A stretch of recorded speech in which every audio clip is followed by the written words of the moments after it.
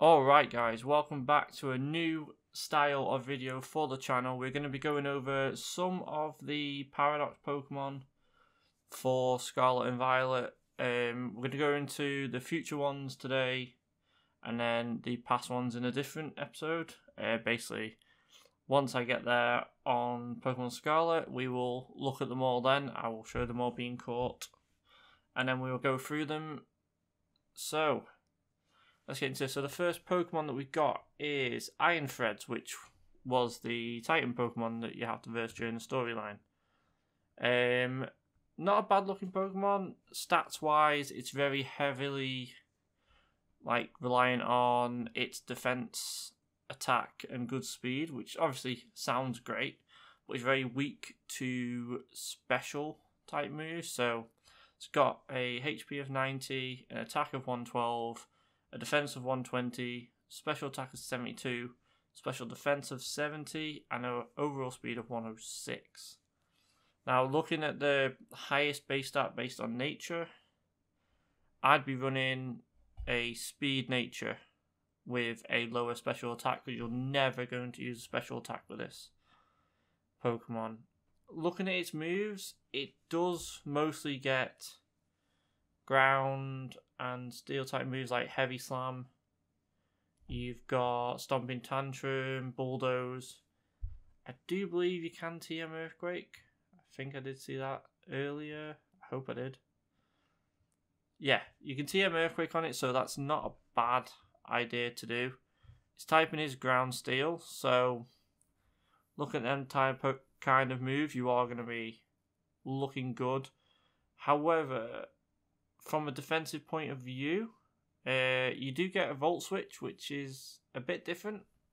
Obviously, with Terrestrialization, it is a lot easier to move on from one Pokemon to the next. You get Substitute as a TM as well, which is good. If you wanted it to be a Stealth Rock setter, it can be. Doesn't it actually learn Protect? Surely not. Oh no, it does learn Protect. So it's not that bad defensively, because you can just you can use Bulldoze to lower the speed stat of the other Pokemon over on the other side. Protect. Obviously, Stealth Rocks if you're looking to get that chip damage off, which would be a good play. And then also, if you really wanted to and you wanted to get a lot of attacks off, you could Terrestrialize into a Rock type and use what's it got? I had it there somewhere. Rock Slide. I believe it also learns Stone Edge, so it's not a bad Pokemon to have. A total base stat of 570, so just below a Pseudo. Weaknesses of Fire, Water, Fighting, Ground. Quite a lot of weaknesses, however, also has a few resistances as well, so it's not that bad. Not a bad Pokemon to be putting on your team. Obviously, we killed ours in the series, which wasn't great. Next, we have Iron Moth, which is the future form of Volcarona. Let's go down to its base stats. So its base stat total is 570. I'm guessing all Paradox Pokemon will have around 570. I'm guessing. HP of 80, attack of 70, defense of 60, a super high special attack of 140, a high special defense of 110, and also a speed of 110. So this would be a great one to have on your team. What typing is it? Fire Poison. Well, that's different. What is its weaknesses? So it has a 2 times weakness for water, 4 times weakness to ground, 2 to psychic, 2 to rock. That's not too bad. It's got quite a few weaknesses, but you can get around that. It does learn a lot of bug type moves, which, unless you're going to have it the Terra type, not really the best kind of thing to have on it. However, it does learn Fiery Dance, which obviously boosts the user's special attack stat when used.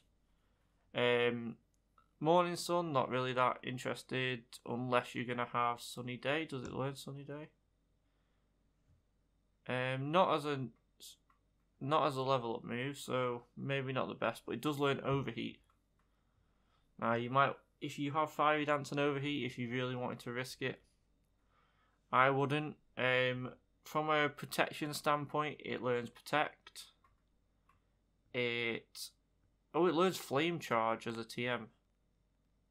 That would be good to raise its speed. So obviously it does have quite a high speed stat anyway. Sunny Day, so it does learn Sunny Day if you really wanted to run Sunny Day and Morning Sun. Learns Venoshock via TM as well. Light Screen, that would be a definite go on. I'd like the physical one. Can't remember what it's called. When I figure it out, I will get back to you. However, it does learn Substitute, which is good. Toxic Spikes, so could be a support type Pokemon with its high speed stat. You could use Substitute. Hopefully, you get hit by a special move. So if you Light Screen, Substitute, and then Toxic Spikes, trying to get that off with then like one move. So you could use like Flame Charge or Fiery Dance just to get your attack going up, plus also helping the field out. A Terra type, it learns a lot of bug type moves, so you would most likely run a bug type or something that is weak. So it's obviously 4 times weak to ground. It doesn't learn any ground type moves, I don't believe. So going to that would only help out if you would. So I'd go to Flying, really. If you know your weakness is going to be ground, you could go to Flying, which isn't affected by ground, and negate the 2 times weakness, but obviously gaining the new ones from the Terra type. However, for that first move, you should be okay. Other than that, there's none really that. I'm still trying to figure out the physical attack blocker. Reflect. That's the one. Reflect would be better with its low defensive stat. A very low defensive stat, actually, is 60. And if you really wanted to, and you just wanted to have Sub, Light Screen, Toxic Spikes, and then a move that's going to hit hard, you could have Flare Blitz. For me, though, I'd run it as support in a doubles battle. Yeah. So, not a bad Pokemon. It's got high speed stat, high special attack. It's physically, from a physical standpoint, would just get demolished.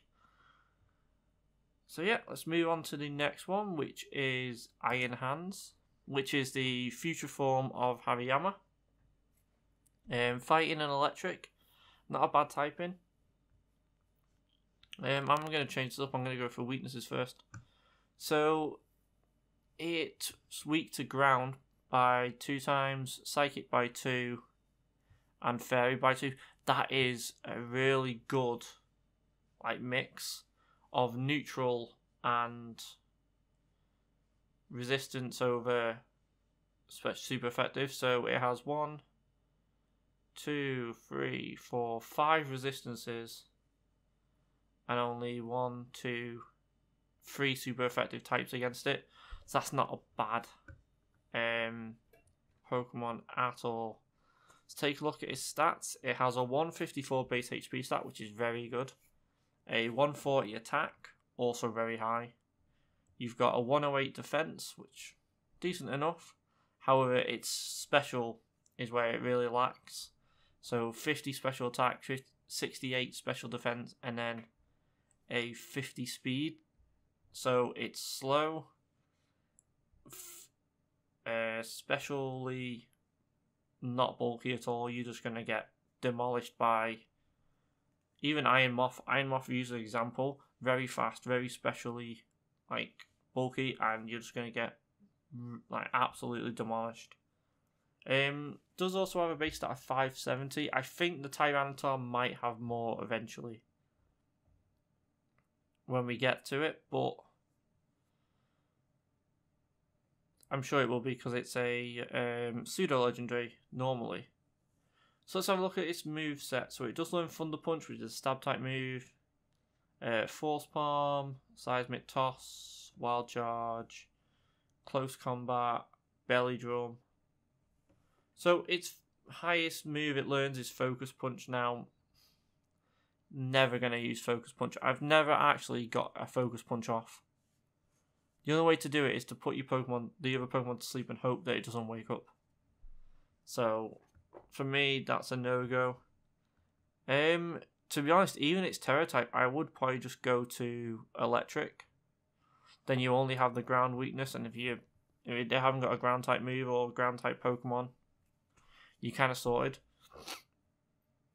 But I feel like in the new meta of competitive play, ground is going to be present in everyone's team. Because everyone is just going to go, ooh, can we just get an electric type Pokemon out? And it has no weaknesses. So, I can see that being a big strategy of just using electric type Terra. It has a lot of coverage moves, so it has Fire Punch, Ice Punch, Drain Punch for HP regeneration. That is a big one. Stomping Tantrum for speed drops if you really need it. It learns Substitute, Play Rough, Earthquake. These are all from TMs, by the way. Close Combat, Terra Blast. Not bad. So overall, not a bad Pokemon. Obviously, has a lot of resistances and not a lot of super effective moves against it. Increases the user's highest stat by 30% while electric terrain is activated. Sorry, that's its ability. Or if the booster energy is attached. So, essentially, if it has a booster energy item, you'll have a 30% increase on the highest stat. At that point, you just have to go into attack, right? So yeah, it could be a very good Pokemon. I think most of them have Quirk Drive, if I'm honest. But it'd be very interesting to see how good this works. Because I reckon it'll be a bulky mon to have on your team into competitive Pokemon. Obviously, you're not going to use many of these Paradox Pokemon. I can see them actually being banned. So, we next move on to the Iron Jugulus, which is the future form of Hydreigon. Dark Flying, so it lost its Dragon typing. From a moveset, it's got Dragon Breath, which obviously it isn't a dragon. Hyper Voice, Crunch, Snarl. Snarl's good to lower the special attack of other Pokemon in the team. On the other side, Dark Pulse, high attack move, Outrage, Dragon Pulse. What's it learn as a TM?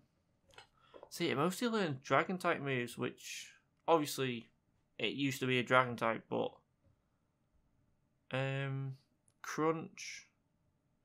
It all depends on its stats, doesn't it? So it's a 570 overall base stats. It has 94 HP, 80 attack, 86 defense, a special attack of 122, special defense of 80, and a speed of 108. See, that's a lot more balanced, but only good in special attack and speed, really. I wouldn't even run it. I feel like it's too dragon orientated. So you'd have to go Terra type of dragon. And it's weak to electric, ice, rock, and fairy. It's not too bad. But only has one, two... I know it actually has a lot of resistances. Resistance to grass, ghost, dark, and then 0% from ground and psychic.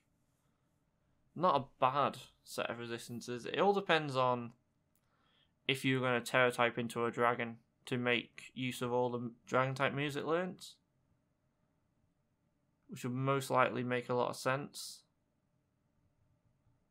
But then you need it to be special attacks, not attacking moves. So you've got like Outrage, which you wouldn't use.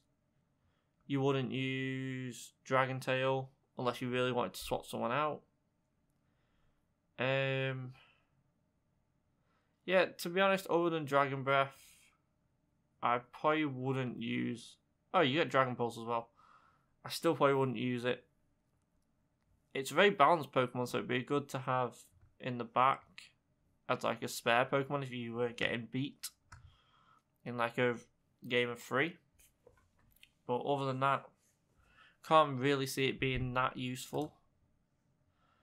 Okay, the Tyranitar. So Iron Thorns, which is a rock electric type. I can see this being not great.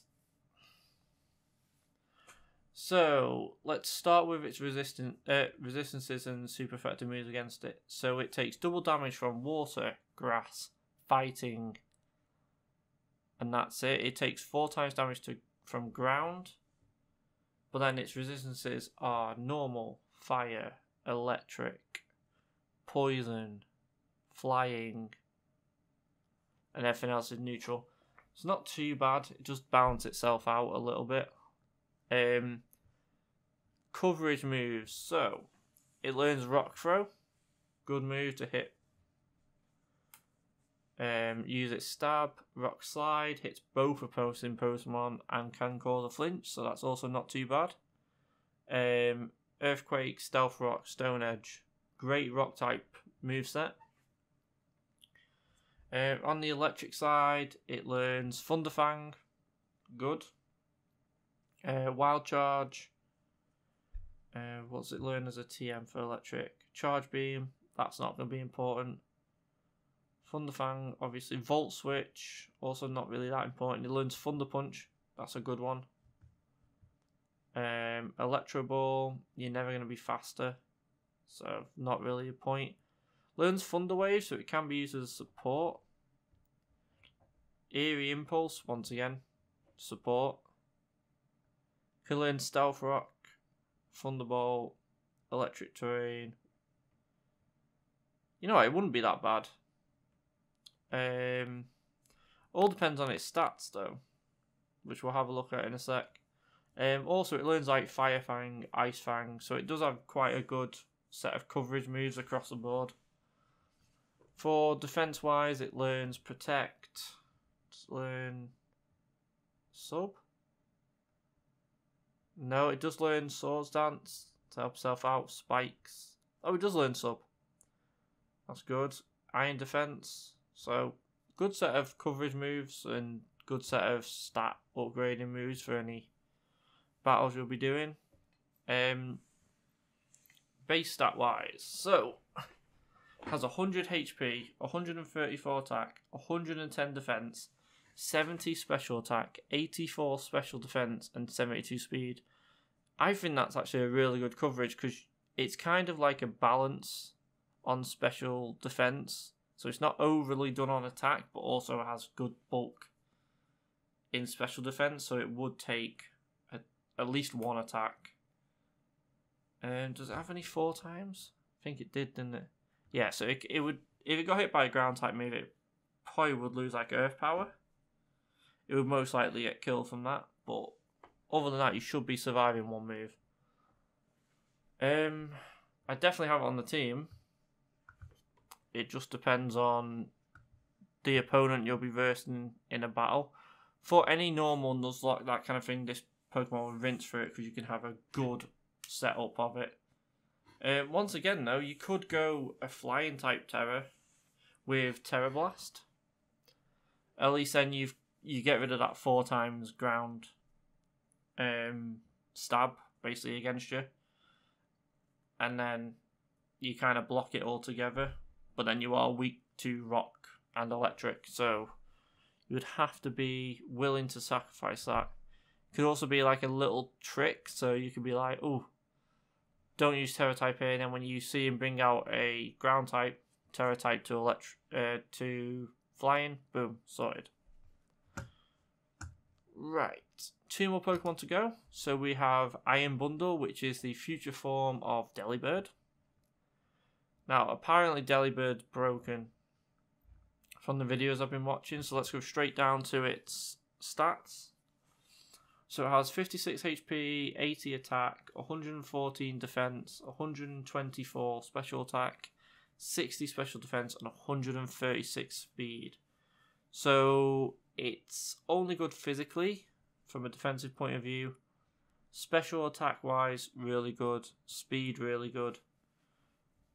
But its HP and its special defense, it is literally a glass cannon. You are not getting more than one move with this. Super effective moves: electric, grass, fighting, rock. With the resistances of ice and water. Is that it? Oh yeah, this mon ain't surviving at all. Its typing is ice water. So it does learn a good set of special water type moves and ice type moves. So you got Ice Beam, Hydro Pump, Blizzard, Water Pulse, Chilling Water. That's also good. That's one of the new moves in this game. Snowscape, that would increase your defense stats. So that you would probably have to run Snowscape on this, if I'm honest. Does learn sub, so you could also use that. I mean, from my point of view, I wouldn't be using it, but apparently it does. It is OP because of its speed and its special attack. So you would hopefully outpace the Pokemon you're versing and do more damage and kill, basically. And then the final Paradox Pokemon, which is Gallade / Gardevoir. They're kind of a mix of both. Let's have a look at its stats. So, this is base stats of 590. I think this is the first Paradox Pokemon that is above 570. Let's have a quick look. Yeah. I feel like that might be an error on the site that I'm currently looking at. But you never know. So let's go with it anyway. So the current, the stat total on here is 74 HP, 130 attack, 90 defense, 120 special attack, 60 special defense, and 116 speed. I'd say this is a good Pokemon. Very high on both attacks, high speed, okay defense, special defense you are looking weak. That is the only thing. So it's a fairy fighting type, which I believe is new. What are its ×2? So it would take super effective moves against poison, flying, psychic, steel, and fairy. Oh, that's a lot. Resist, double resist dark, bug, normal resist fighting, and then 0 from dragon, obviously from the fairy.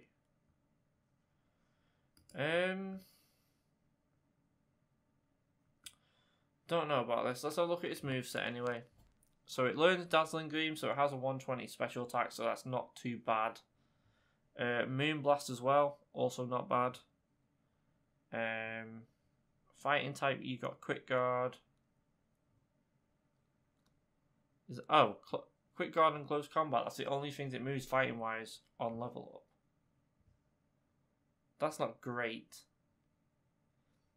Does it learn anything via TM though? So it learns Low Kick,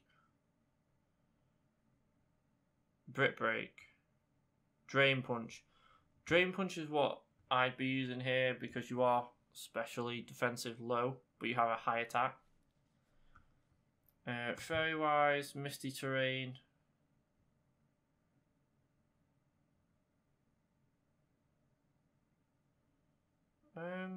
It's not. Because of its moveset, it ain't the best. It does have quite a good move pool, as in coverage.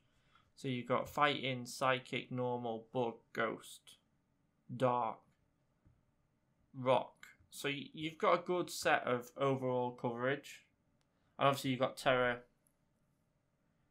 You've got Terra Blast to cover the weaknesses you've got. But it doesn't have 1x4, does it? No. So you should be okay. You'd take a hit. Maybe not a special type, but you'd take a hit anyway. So, would it be on my team?